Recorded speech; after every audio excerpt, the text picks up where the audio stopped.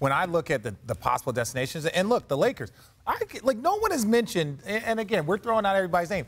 AD for Kevin Durant. I think to me that sounds for Durant.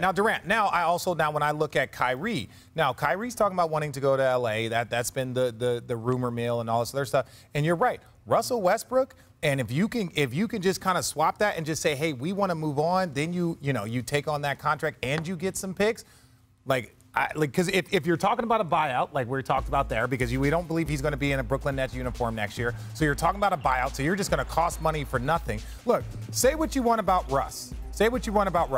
Russ shows up every day to work. Sure does. Absolutely. Russ shows up every single day. You don't question his effort. You don't question his durability. You might question his shot selection. You might question some other things, but you don't question his availability. You don't question him showing up. An Iron Man. He's an Iron Man, and so when you look at this, I could see Kyrie. I could see Kyrie getting to LA sooner than people think, if that's what the Nets do. Because I think a lot of places, Kyrie, we make it seem like Kyrie just going to want to show up someplace and like, hey, we're sending you to Oklahoma City for some picks, and they're going to, then he's going to get bought out and he's going to go to L.A. So it's like, I think Kyrie Irving, high probability, ends the season in L.A. Yeah, I mean, and that's true. We all speculate that Kyrie could possibly end up in L.A., but guess who else could end up in L.A.?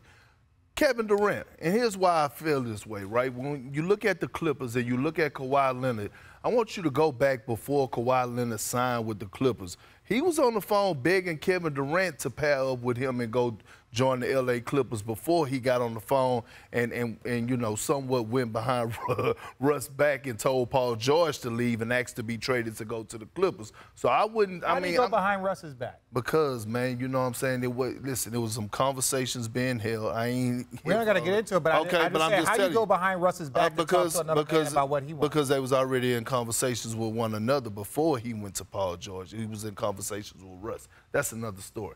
Anyway, what I'm saying is be on the lookout possibly for a Paul George KD swap. Listen, I'm not putting anything past Kawhi Leonard when it comes down to him trying to win and him trying to think about himself and what he could do for an organization, and we are talking about Kevin Durant.